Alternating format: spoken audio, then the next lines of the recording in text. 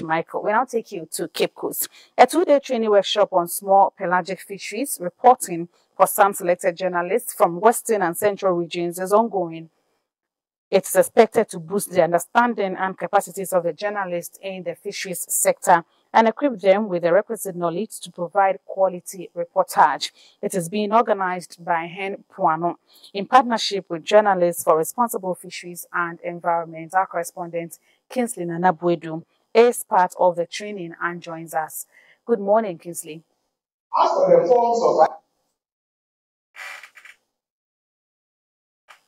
Good morning, Kingsley Nanabwedu.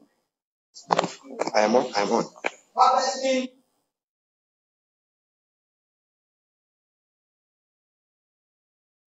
Kingsley, good morning. I can hear the voice of the facilitator in the background. Has the training begun? Well, thank you very much. The training just began about 1 hour ago, and what they are seeking to do, that is Hen Mpoano, which is our host, one of the CSOs in the fisheries sector in the Western region. They have decided to put together media personnel and journalists to, of course, train them in the area of fisheries and build their capacity so they can talk about the issues in a very in-depth manner. To them, the issue of fisheries, of course, is coming to the limelight, but they think much more needs to be done.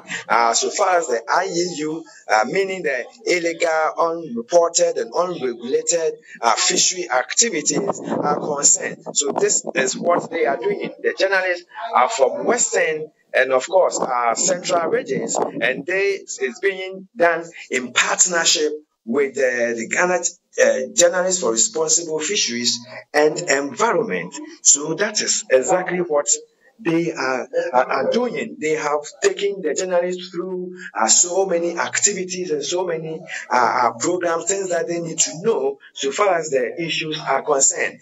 Before I talk to the facilitator, who happens to be Mr. Kofi Aboga, he is the one facilitating the program. They organize it. But I have been joined by the Western Regional Director for Fisheries, and he is going to tell us some of the issues so far as fisheries are concerned. The state of the pelagic sector, the pelagic fisheries, for instance, what he can tell us about. Chief, good afternoon. Good afternoon. And you are welcome to GTV Realtime. What can you tell us about the state of our pelagic fish in our ocean? What's the current situation? Yeah, I think where now we have reached in the fisheries, especially in the pelagic sector, is depleting, it's going down, and there's a need to take drastic measures to be able to stop the draining of our stocks. Right now, from the data around 2019, that's 1990, we're harvesting about 600,000 metric tons, but now we are getting about 60,000 metric tons. So we are depleting our resources, and we need to take drastic measures to be able to rebuild the stocks. All right. You didn't tell us your name first. You will tell us your name. But so what do you make of the training that is taking place here so far as our journalists from Western and Central are concerned? Yeah, this training is trying to help our journalists to be able to have a little insight about our fishing industry, to be able to know the don'ts and the do's in the fishing industry, so that they will be able to abreast themselves with what the fishermen really need to know, and be able to also help us in the fishing industry to be able to let the fishermen know some of the illegalities that are going on, so that they will be able to stop such illegalities. Especially we have dynamite fishing. People are going into dynamite fishing, blasting the fish in our waters. People are using chemicals to fish, and we are engaging the journalists to be able to help us to be able to voice these things out so that the fishermen will hear all some of these things and stop for us. So when you say for the journalists to be aware, what is it that journalists are supposed to be aware, and what kind of education, what role you expect the journalists to be playing to complement what you do at the Fisheries Department? Yeah, as we have mentioned, we are trained the journalists to be able to know the fisheries laws, what the fisheries laws entails, what are the do's that we should not do this, we should not do this. Now we are taking them through the things that the canoes, what the canoes are supposed to do, the nets that they are supposed to use, the net that they are not supposed to use, the fishing methods that they are supposed to engage in, the licensing, and now even the government is going into moratorium where because the numbers of the canoes have gone up, there's the need to stop and then put in the level where we cannot go more because the fishes are going down.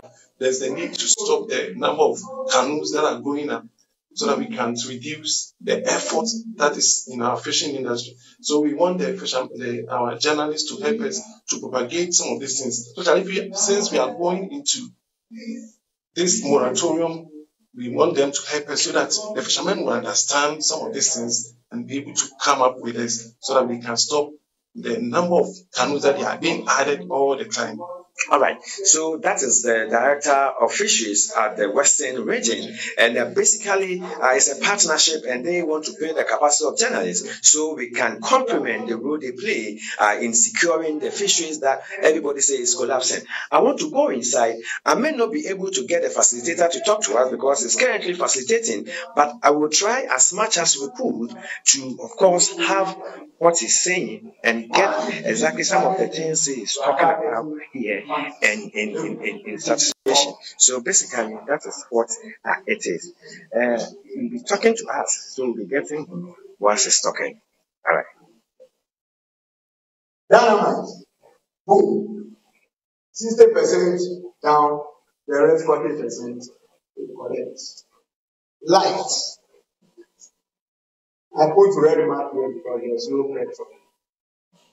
Petrol is when two boats are using one net to catch the fish. It doesn't happen.